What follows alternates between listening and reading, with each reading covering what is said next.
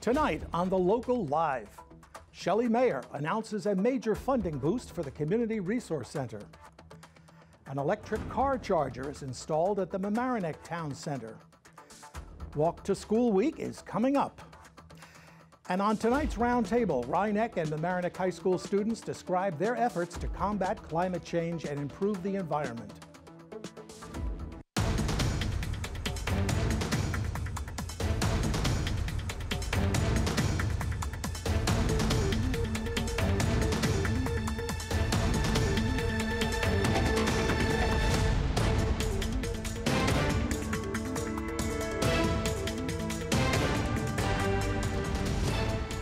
Good evening from the LMC TV studios on Boston Post Road. It's Thursday, October 3rd. I'm Mike Witch. Welcome to The Local Live. State Senator Shelley Mayer announced a $20,000 grant to the Community Resource Center to assist with immigrant legal services. A press conference was held at the CRC earlier today.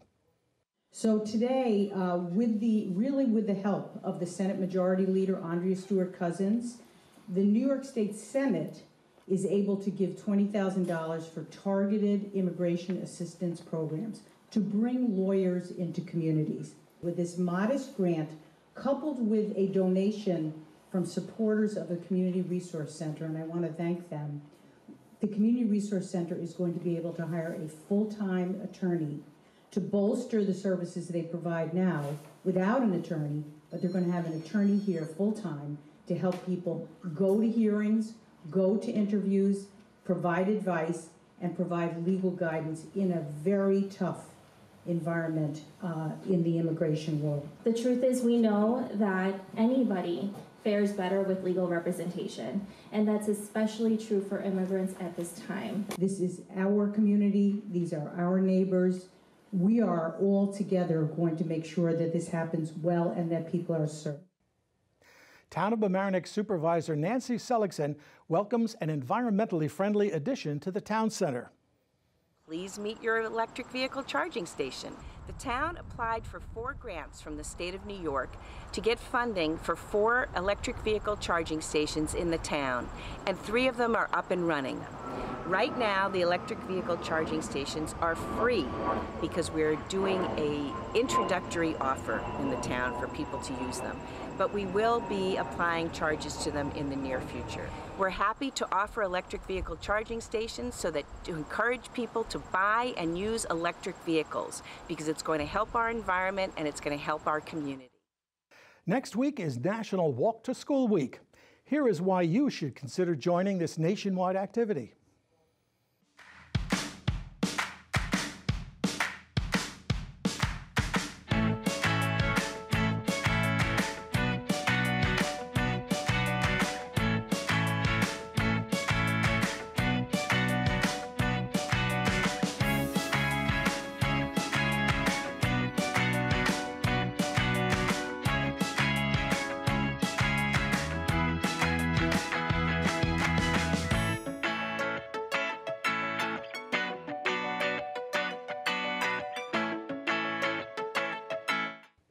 To find out when your local school is participating, you can go to your school or to the Mamaroneck School District's website. After this brief message, I'll be sitting down with local Rhinebeck and Mamaroneck High School students to talk about their environmental initiatives. They'll take your questions on the air. Stay tuned.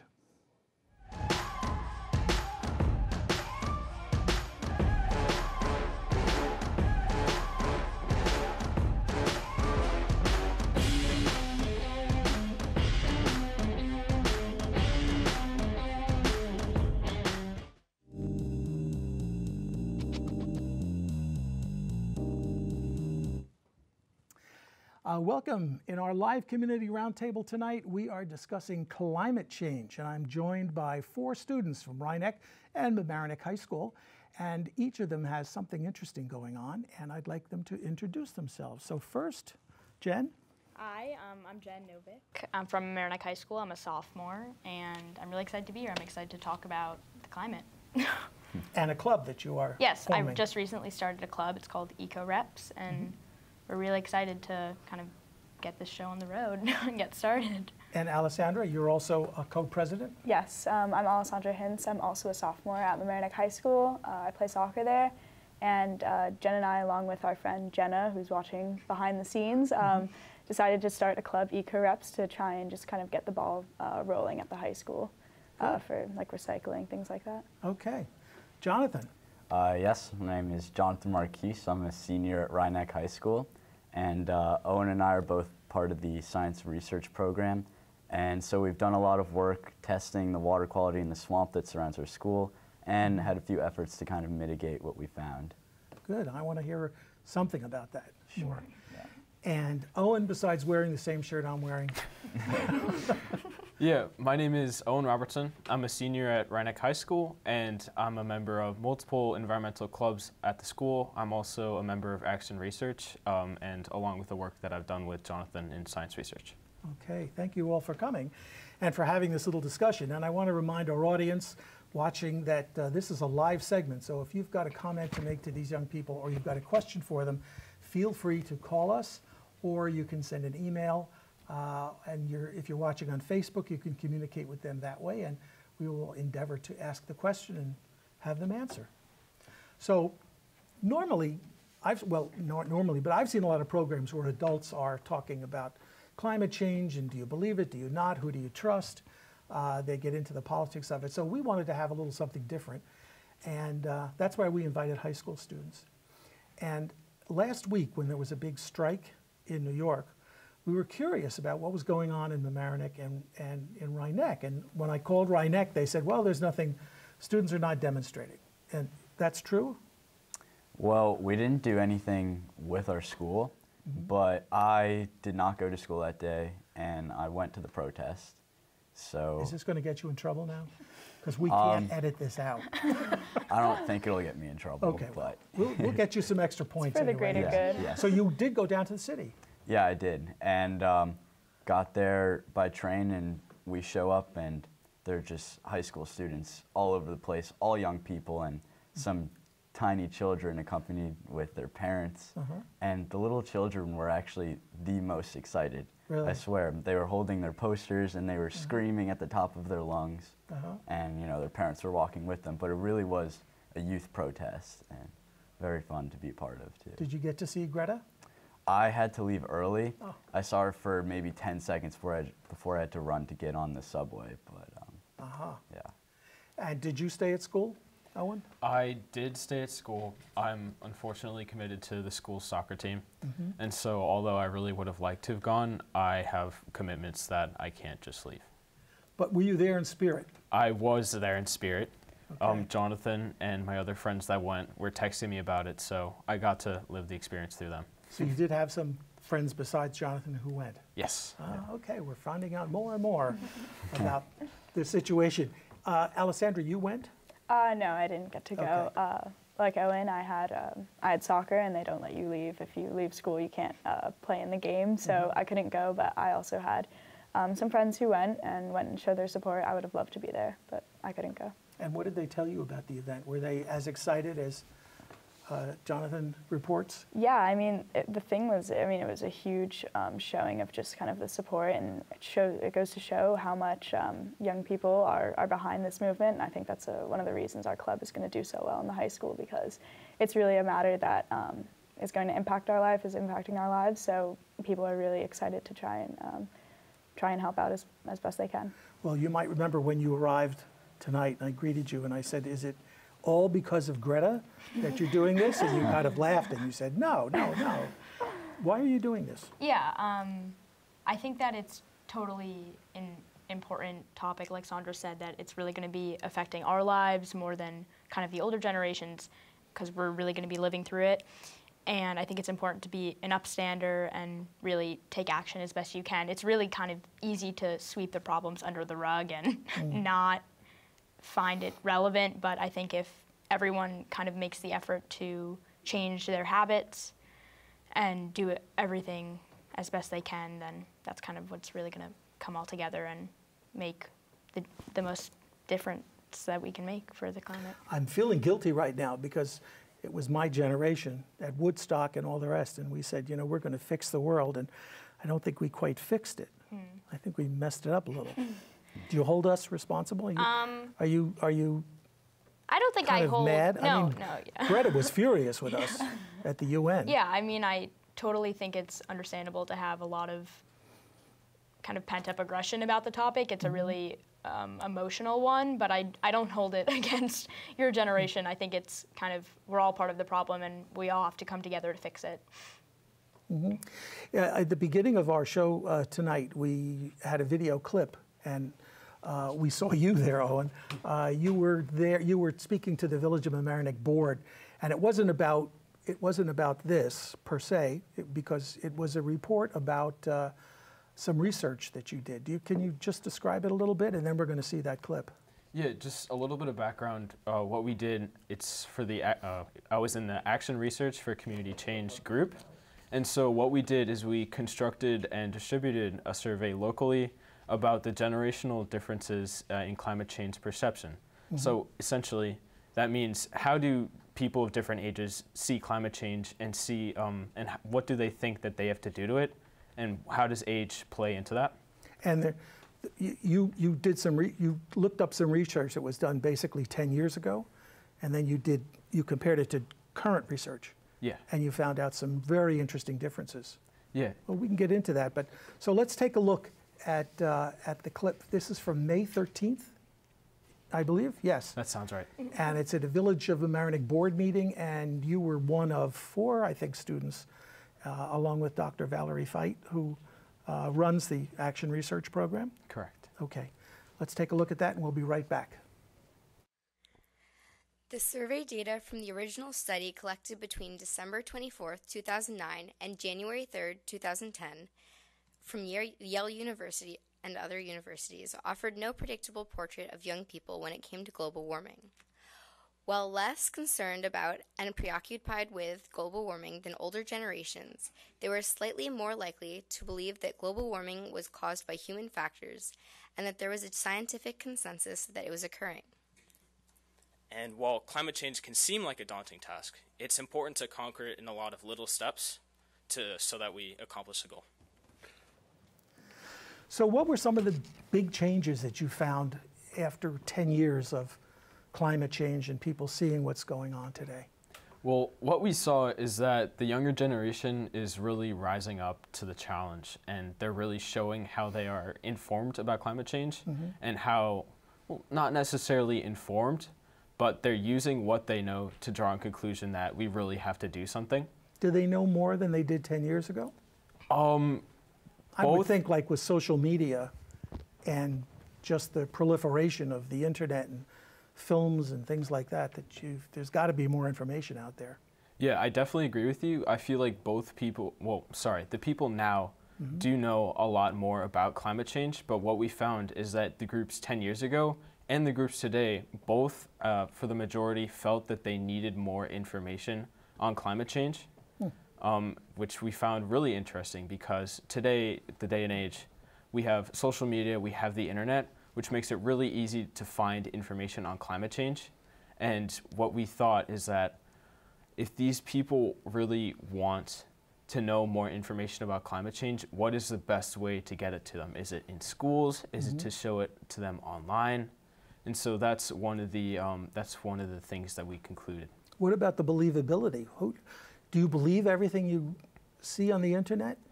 That's what's interesting, Yeah. because while there is so much good information on the internet, there's some things and there's some contradicting statistics that really make you think, is what I'm reading on here believable? And so I think that plays into the conclusion that people feel that they need more information.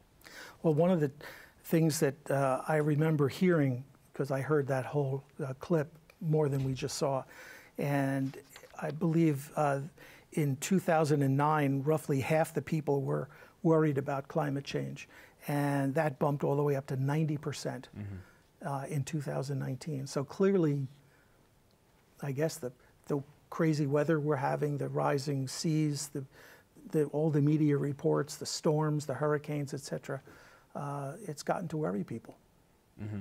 Is that a reason? I mean, is that something that your club wants to get involved in? Is Who do you believe? What information do you get, and from where? Well, for our club, I think the focus is really to try and be as responsible kind of in the area, the realm of like recycling, composting, and keeping the community clean. But of course, you know, if we're looking out for statistics, maybe trying to show the importance of the club. Obviously, it's really important to get the best sources and make sure that what you have is the right information. But it is hard. With the internet, everything's floating around. It's hard to know, like, hard to tell fact from fiction. So, Do you have support from a teacher? Yes. Shout out to Miss Rinaldi for watching right, this. Miss Rinaldi. Our supervisor, she's been great. She's very involved herself and very enthusiastic about recycling. So that's kind of been a big support system for us. And knowing that. And you believe everything she says to you? Oh, really? Well, I don't. She's not really involved in so much of the like statistics and stuff like that. But she's there helping us, you know, make connections like this one.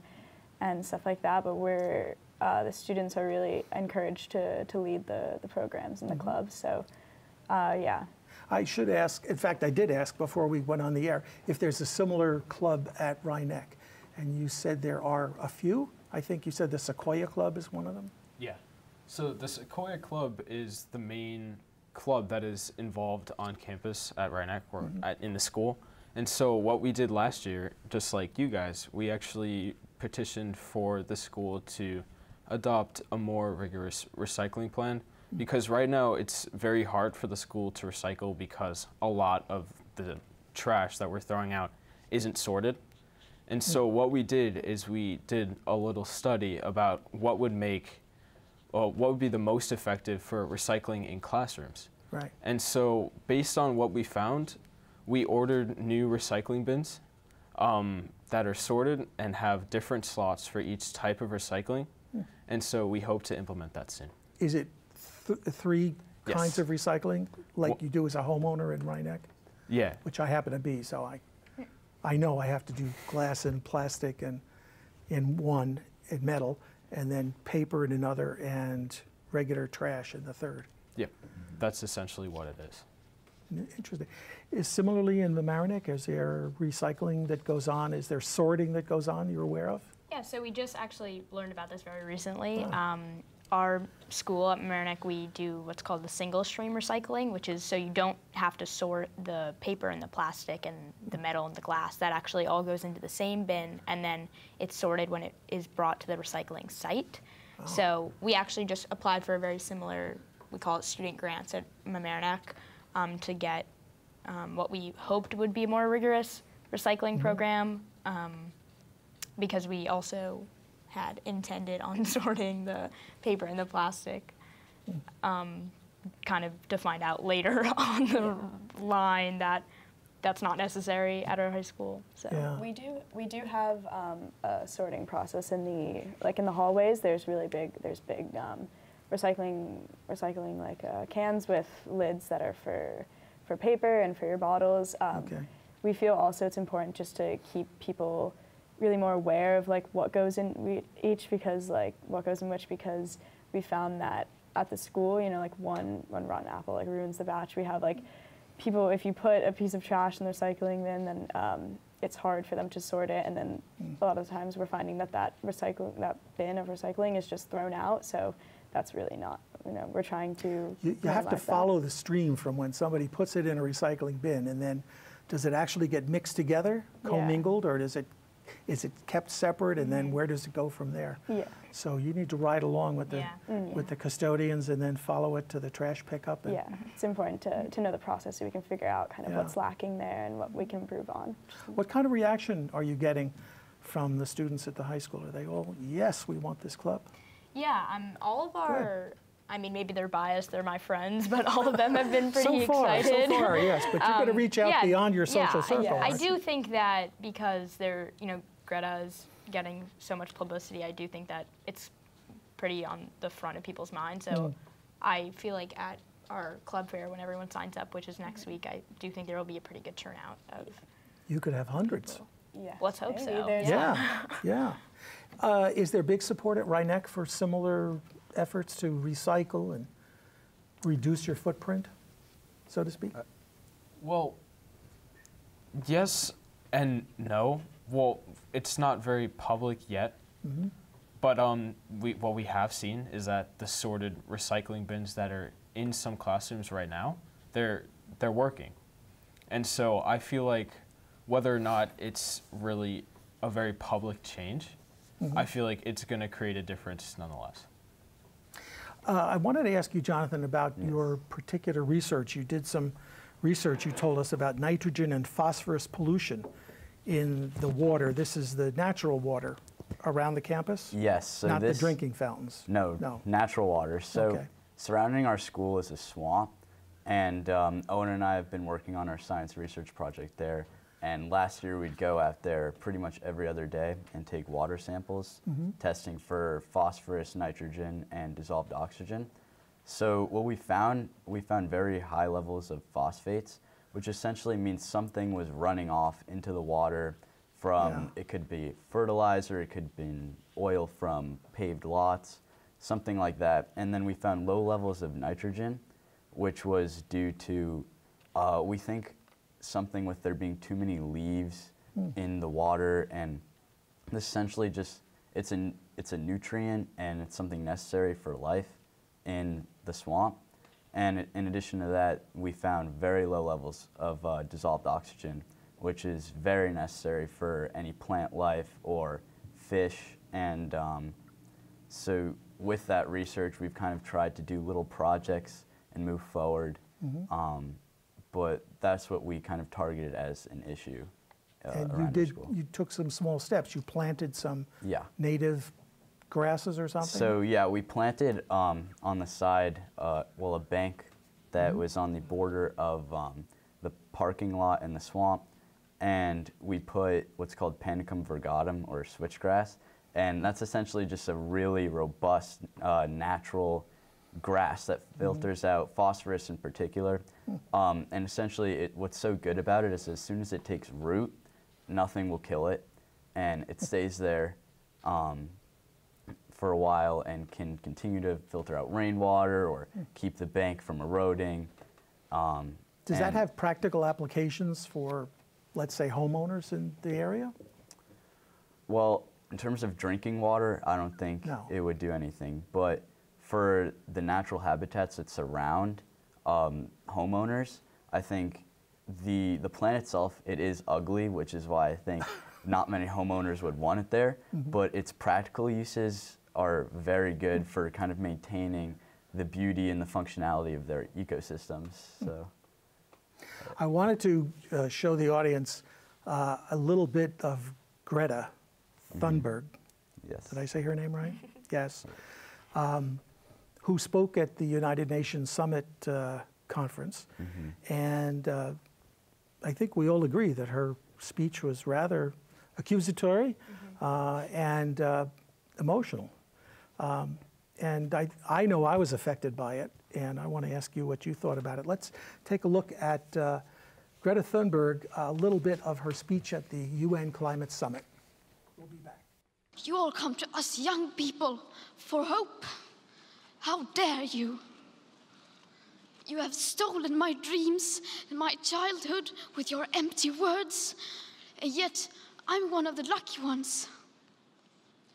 People are suffering, people are dying, entire ecosystems are collapsing. We are in the beginning of a mass extinction, and all you can talk about is money and fairy tales of eternal economic growth. How dare you? Well, I think we can agree that everybody deserves clean air to breathe and clean water to drink and a safe environment in which to live. But what's the argument with that? Why is this such a heated argument among some people? Well, I think it's you must talk to your parents at home, right, about this kind of thing? Yes, okay. It's definitely, as Jen said before, it's definitely on the front of everybody's mind. Just because here in the town of Mamaroneck and Rhinebeck, it may not be very pressing, or may not seem very pressing. Greta definitely brings up points that in some places it's already taking effect and it's really affecting people's lives. So it's important to look at all the impacts and to realize that we have to act fast and that there's not really time. You might talk about some of these island nations which are just inches above sea level right That now. and the catastrophic storms that are hitting them, all these things are coming together, and it's time to act.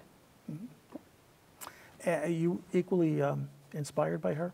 Yeah, I'm sure her thoughts are very empowering. We have some friends who get pretty emotional just as she does when they talk about the climate change, and I do think, like Sandra brings up, it might not seem like the most pressing of issues in our day-to-day lives, but even if you just look at like the weather from yesterday to today, it was like 90 degrees yesterday, today it's almost close to 50 degrees, so it's pretty crazy the ways in which the climate is kind of... You know, she's attracted a lot of lightning hits, especially from the far right, from some conservative people who have accused her of being a disturbed teenager. Frankly, I saw in one case. Are you bothered by any of this online criticism, or do you just not let it affect you? Seriously bothered. Yeah. I think it's really disappointing to see our president tweet, you know, seems like sarcastically, seems like a very happy girl looking forward to a wonderful future, when she's kind of condemning his actions and the actions of large corporations who ignore all of their environmental destruction. And I just think to call her, who's kind of representing what the youth believe in, to call her like disabled, spoiled, it's an insult to all of youth groups like us who are supporting her and backing her on this effort, because it is our future. And so yeah, it is disappointing. I want to ask you if you've discovered resources other than each other and some of your teachers, and I'm sure your parents are supportive, I would imagine. Yes, okay. Do you pay particular attention to podcasts, or are you tuned into certain personalities that, besides Greta, who have this at the top of their agenda? I personally am, I wouldn't necessarily call it like a resource. It's not feeding me many statistics, but I'm pretty involved in the sustainable fashion industry as a whole. I know that the fast fashion industry is one of the most wasteful industries there is, and so I do kind of keep up with a lot of brands who prioritize making sustainable and ethical pieces of clothing, as well as like thrifting is really important. It's something our friends and I like to do a lot. So that's kind of one way that I stay involved, with, minus a lot of the politics. Thrifting means what? Buying clothes that are vintage. So anything that's secondhand that you didn't buy, that's like a trendy item, is helping. Yeah, so Sandra's wearing a sweater right now. That's helping the industry by not buying into an industry that makes their clothes irresponsibly is a good word, without ethical wages and not prioritizing the environment. Jonathan, you mentioned a few minutes ago about industry, big industry. Yes. Are they the stumbling block to dealing with climate change effectively? Well, it's a lot of things, because if you want to look at statistics that scientists put out there, they say about more than 2/3 of carbon emissions are coming from 100 corporations.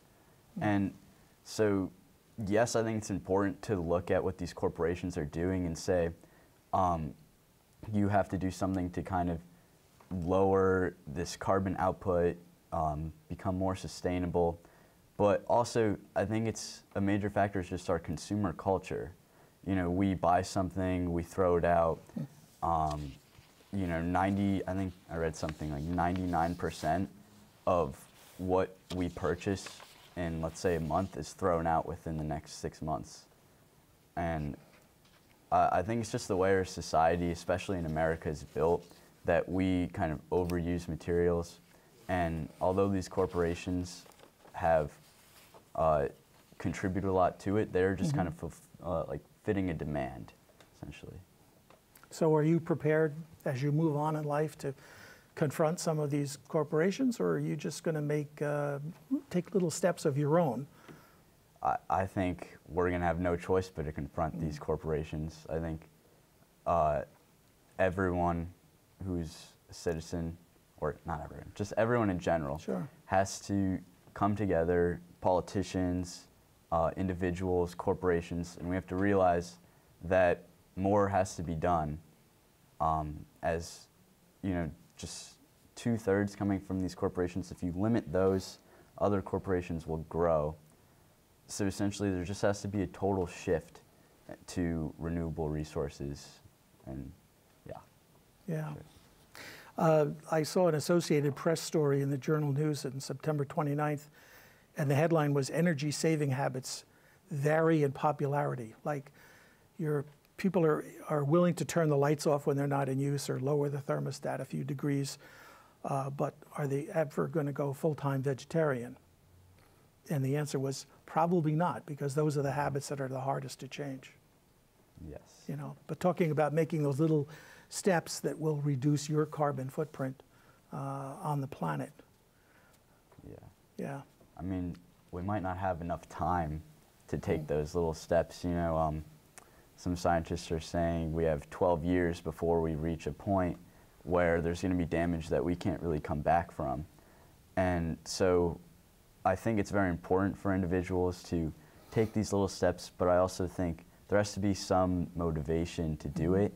Yeah. And I think that's where the government could step in and say, all right, we're going to put a tax on carbon. So you want to buy meat and have a burger for dinner or something that's going to cost a lot more than having a veggie burger. Or drive a Hummer.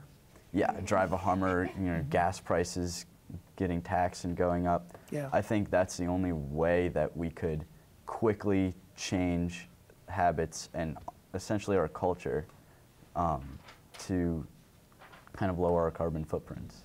Yeah. Well, well spoken, all of you. I mean, you're sophomores, so you're not eligible to vote. Are you registered?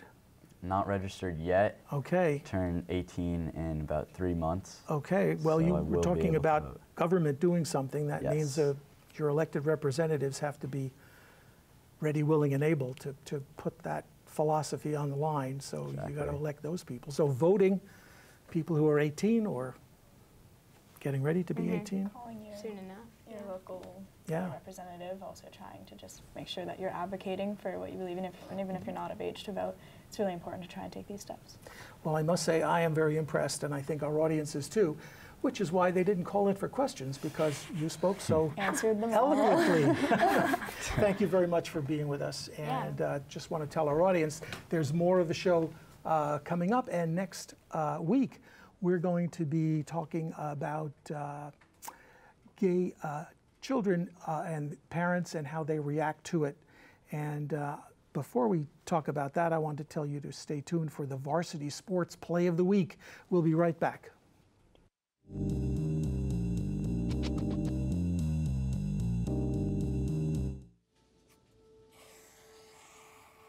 Dad? Just 1 minute, okay?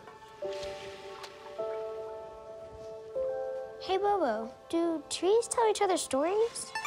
I'm sorry. I'm afraid I don't know that. Hey, why don't we go find out?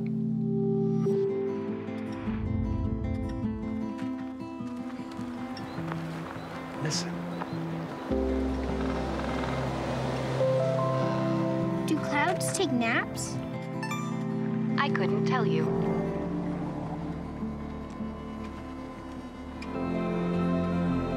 Can birds draw pictures? I don't have an answer for that. Dad, do stars visit their friends? Look!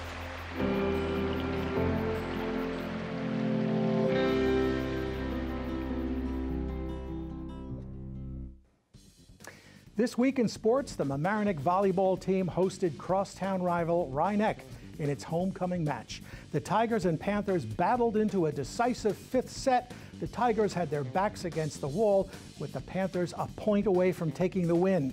Then the Tigers rattled off 4 straight points, stunning the Panthers. Take a look at the action in LMC TV's Varsity Sports Play of the Week.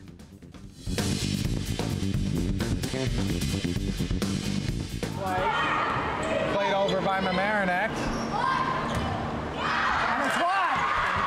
Marino plays it up, and it is tapped home! A winner!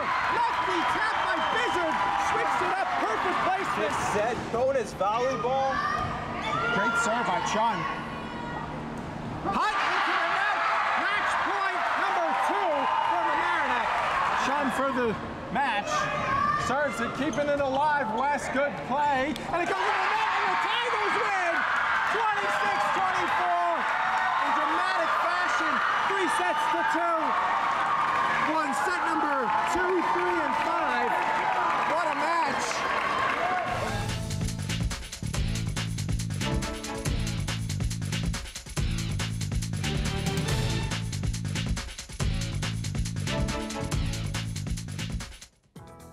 If you missed any of tonight's live broadcast, you can catch the replays of the Local Live twice a day on this channel, as well as on the LMC TV website.